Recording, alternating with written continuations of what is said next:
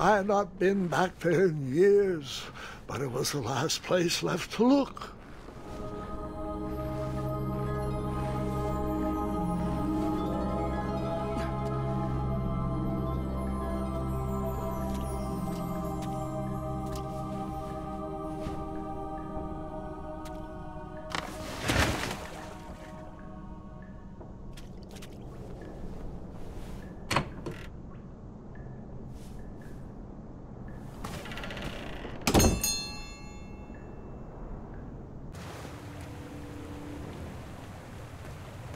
It was not exactly as I remembered it, but it wasn't all that different either.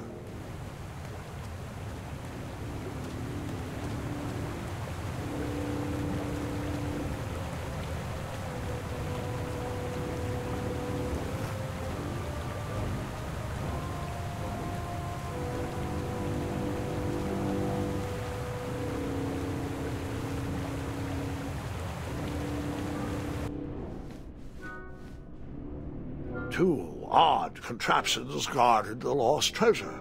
I would have to turn one and see what happened.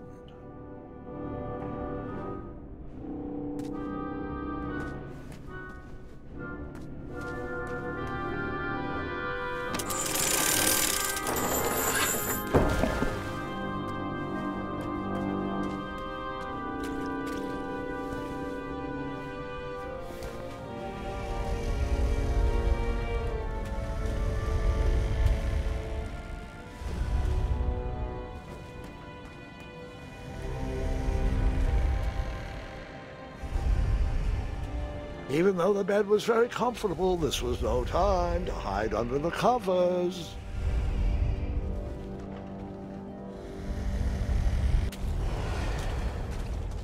Wait. Hold on, Grandpa. I don't remember this part of the story.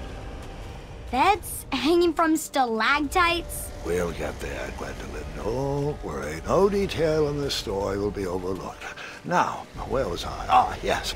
As I treaded through the river of rumbling trundles, I feared I knew the source of that deafening wind.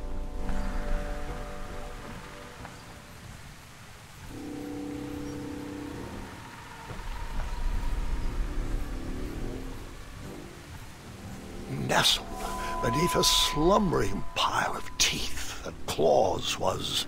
Fabled mirror! Oh, so you remember this part of the story? Well, dragons are my favorite. Do you want to tell this part? Yes!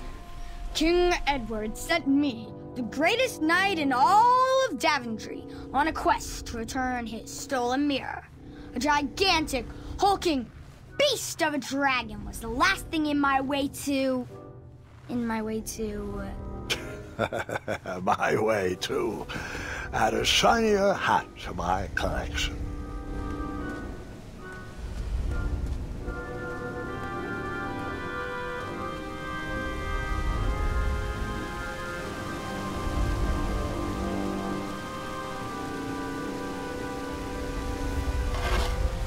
I tried to turn that crazy contraption, but it was missing a handle.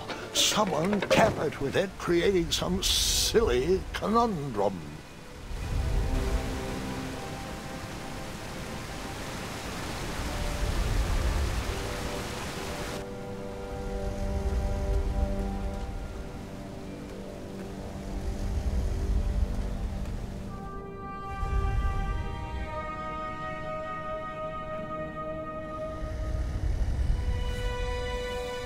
So, the missing handle was booby-trapped?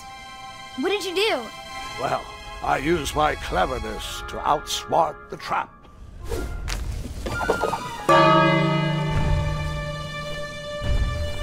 Then I used my cleverness to hide.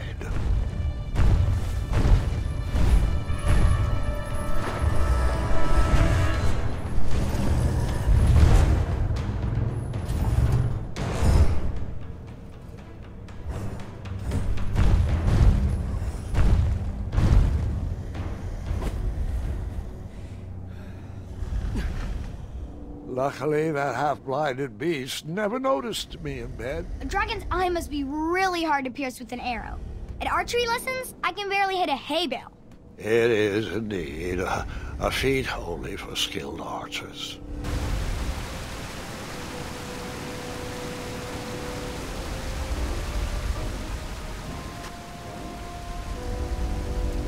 did you use to fix the broken switch?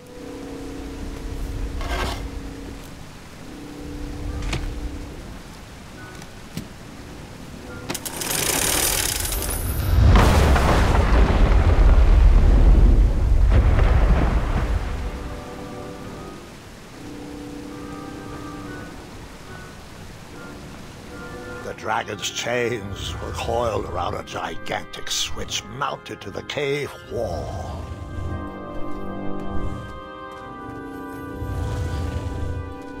This cave seemed to be filled with failed adventures.